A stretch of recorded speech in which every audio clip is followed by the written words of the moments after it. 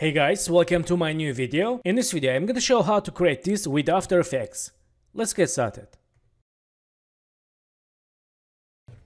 So guys, welcome back, and first of all let's select this video and warning and go to click this checkbox for 3D layer. If you don't see this part, let's click toggle switch mode for see this and let's enable.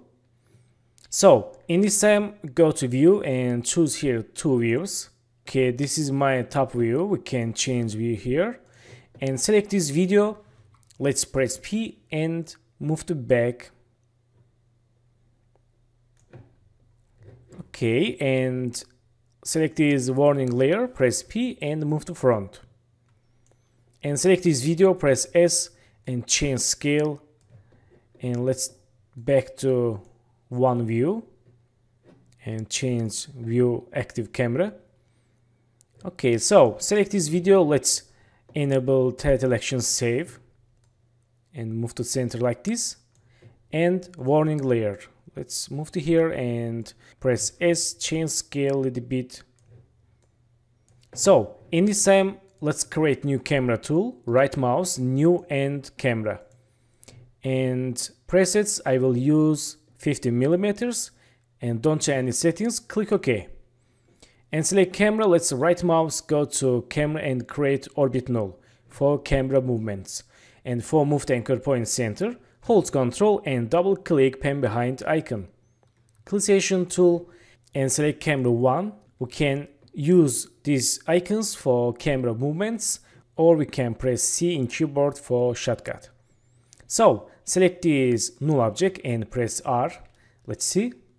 Okay, I will create loop animation like this, and let's create Y keyframe and change rotation like this, and go to 1 second and change like this. Okay, go to 2 seconds and select first keyframe, copy paste, and select keyframes, make it easy or click F9 and press N for select work area.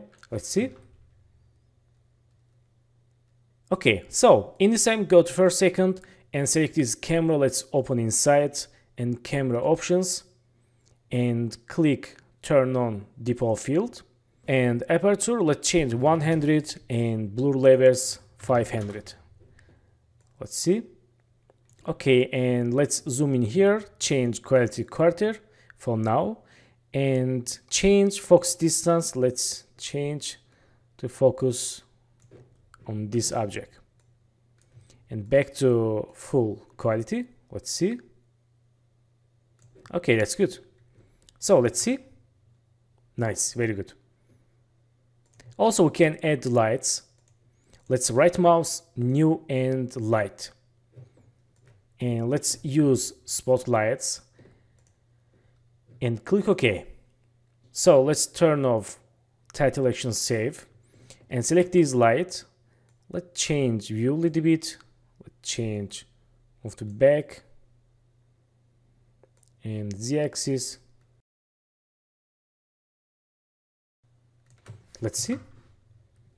Okay, much more better. And we can animate light. Select this light. Let's open inside and open transform. Let's create new passing keyframe and move to right like this. And go to 1 second and let's move to left like this and go to last second again. Select first keyframe, copy paste and make keyframes easy. Let's see. Okay, not bad.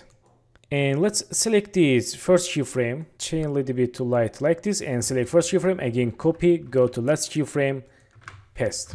So guys, thank you for watching my video and don't forget to subscribe channel, like video, leave comments and have a good days. Good luck.